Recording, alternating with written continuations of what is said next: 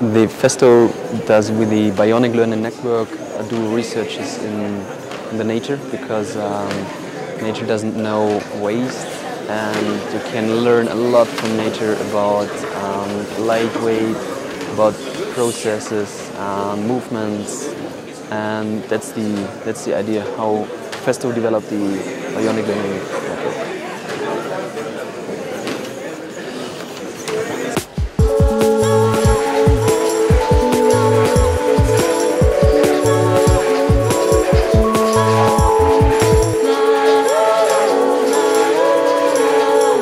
Smartbird is a lightweight construction. It consists of a light form and carbon fiber, and the wings are flapping up and down, and the wing tips are turning, so it's an active torsion.